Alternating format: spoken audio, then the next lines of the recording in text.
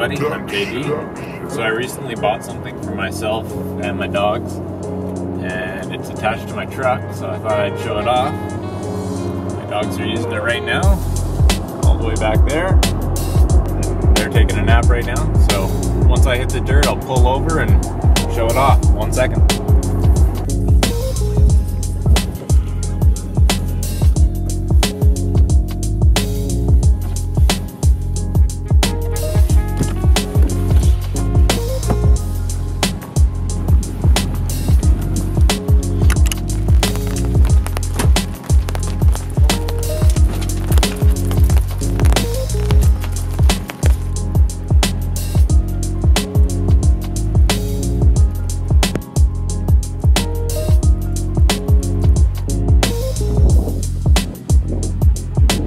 So the reason I bought the Leer 100XR over the other makes and models is because I thought it looked the best. I really wanted the Leer wind doors, which only I believe comes with the 100XR or the 100R.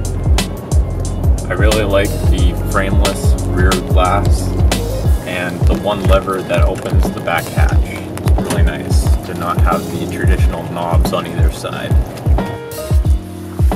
So this is how I ordered my canopy, sort of. I got the sliding front glass window so I can yell at the dogs or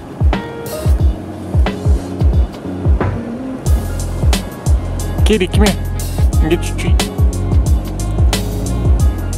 Come on, kitty.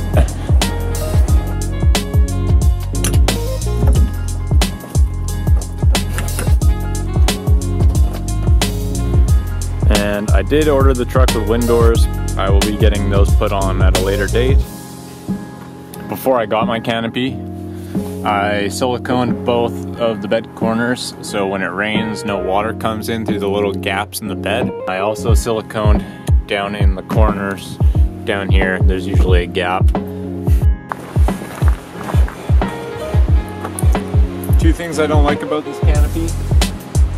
One, it has some sort of weird whistle at this point. I haven't done any searching to see where it might be coming from.